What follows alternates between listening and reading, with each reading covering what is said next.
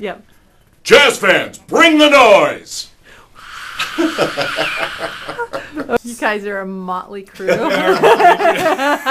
this isn't what I I'm not going to anticipated. look at you. I'm going to look at Okay, so this is Dan Roberts. Dan has had a great experience using the Well, wait, Lipolaser who is device. Dan? I'm the arena announcer for the Utah Jazz.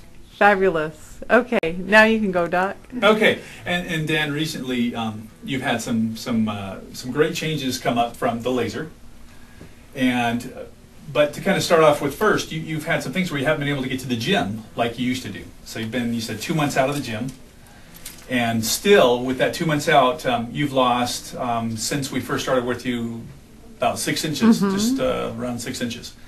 And now, has it been a hard thing? No, absolutely not. It's been simple. It's been absolutely simple. What's been your experience on the laser?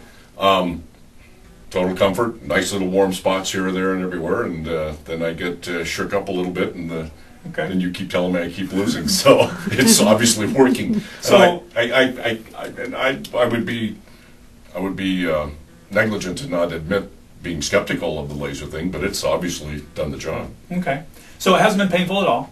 Absolutely not. So so you come in and we lay you down, we put you on the laser.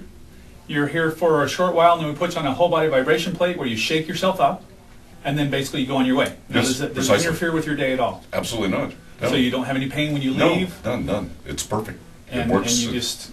It's just a very comfortable experience. Okay.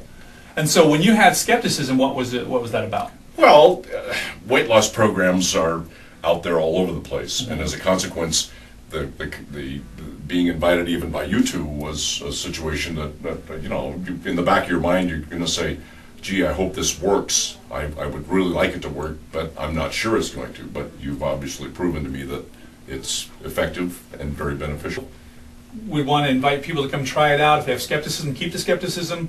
You know, kind of let's let it prove it's for itself. Precisely.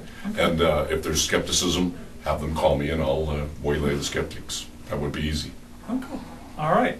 Well, thanks, Dan, for your time. And he still has more to do, and we're looking to see what will happen in the future. We're going to.